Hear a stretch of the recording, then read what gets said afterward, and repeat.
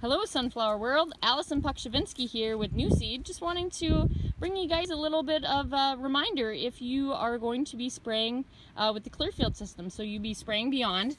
So let's take a look at the sunflower staging. So sunflowers always put on 2 leaves at a time. So we do not count these cotyledons down here.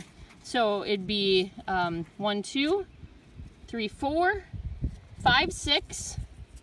And now this next leaf is at least 1.5 inches long, so this plant is just heading into it'll be just heading into V8. And the reason why I want to point this out is because once this plant has hit V8, you have reached the maximum growth stage where you can apply some of the BASF products such as Beyond or Zidua. So keep a watch out for this, especially with these warm temperatures that we had, and now that we got some good rain, these sunflowers are really going to be growing fast. So make sure to get your post-emergent spray on before it's too late.